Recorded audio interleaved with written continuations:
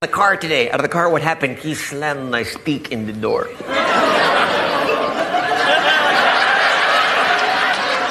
And now I have this sore stick. Peanut, did you apologize? Hey guys, it's your girl Leslie. Today we are reading Ponyboy X Reader. And I read this in my last video. We're going to read chapter 3 and 4. So this book is called It Started at the Record Store, Ponyboy X Reader fanfiction. If you guys want to find this book is on Wattpad. All you have to do is go to playstore, look up wattpad, and then I'll just link the app in the description. I'm just gonna put, I'll try my best, but if I can't find it, look in the description. You'll know if I actually put it or not. So, yeah. Anyways, there will be some words that you will not understand.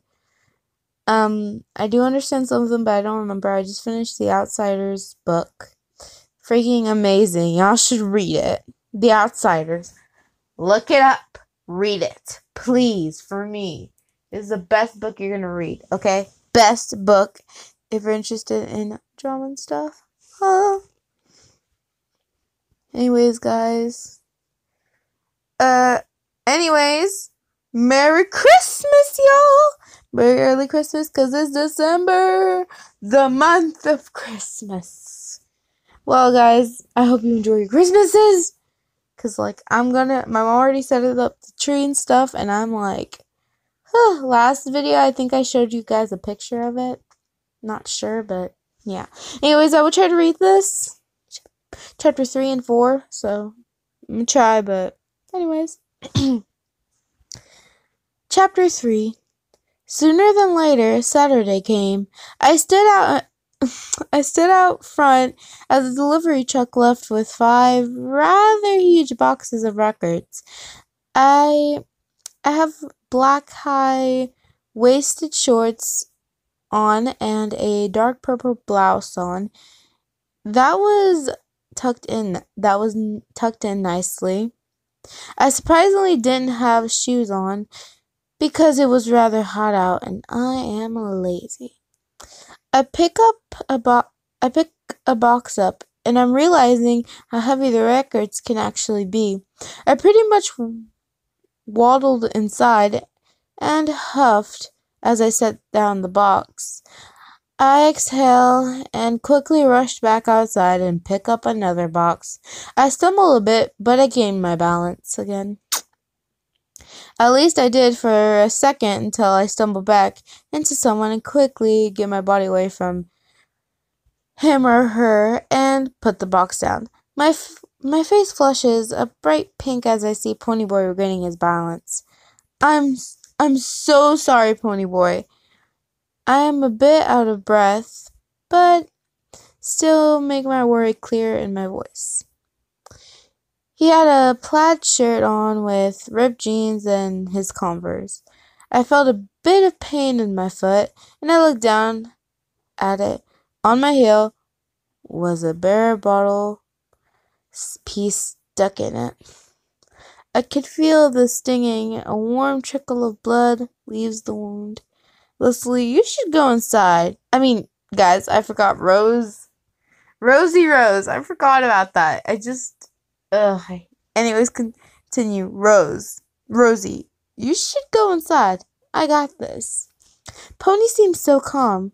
I slowly shake my head. No, it's fine. It's just a piece of glass. I force a smile and shrug it off. Is that your version of small? 'Cause I'm not seeing it. Ponyboy mentions for me to go inside and sit. I do. I sit behind the counter in the small bathroom, and Ponyboy quickly brings in each box, then comes behind the counter with me. I had a cotton swab and water, and Ponyboy grabs the swab from my hand and then gets some rubbing alcohol.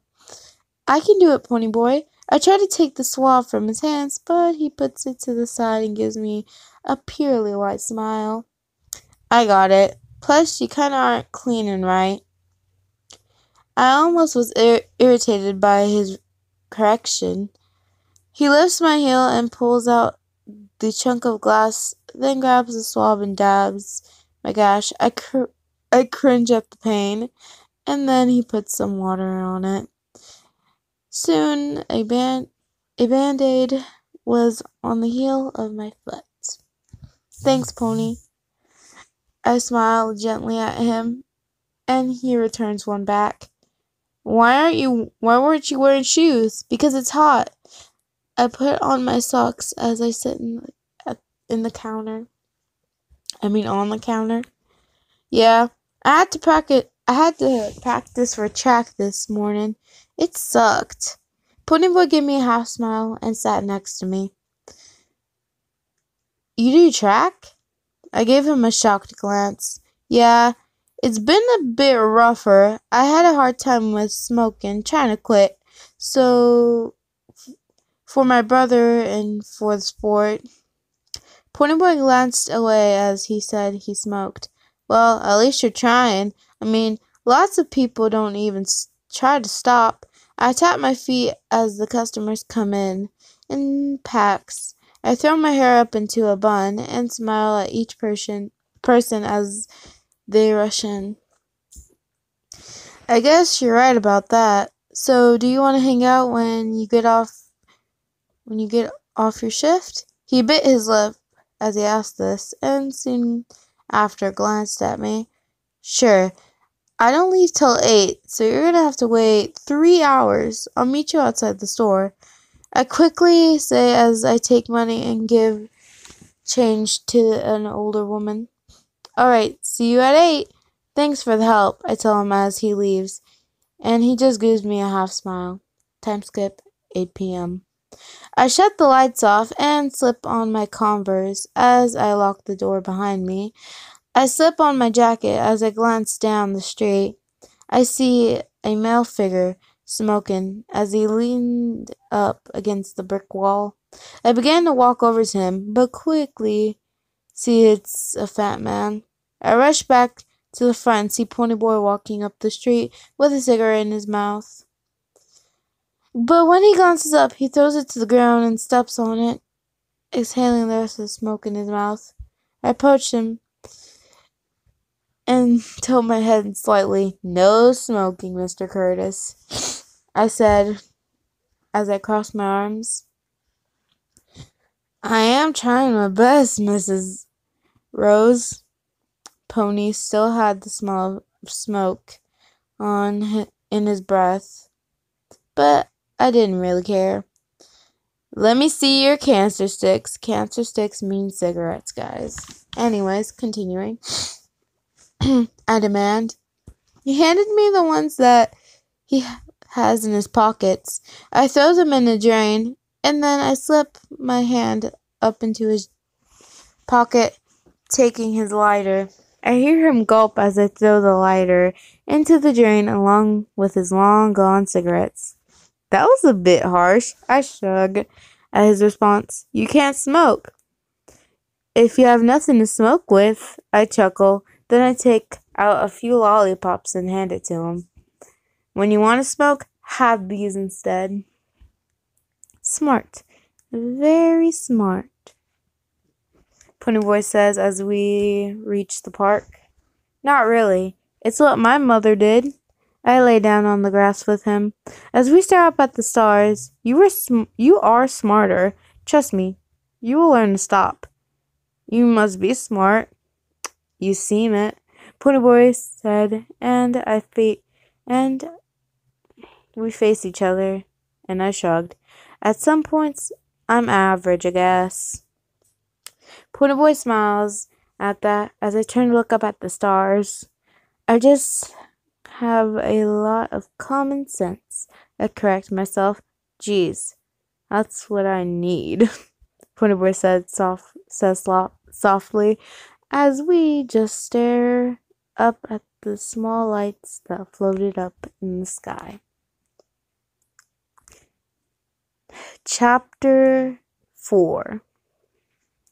Ponyboy and I stood at the in the entrance to my kitchen. It was 11:10. I could see the tint of blonde in Ponyboy's hair. Why do you have blonde in your hair? I put my hand on a small tinted piece. It's a long story. For tomorrow at my house? Ponyboy says with the questioning in his voice.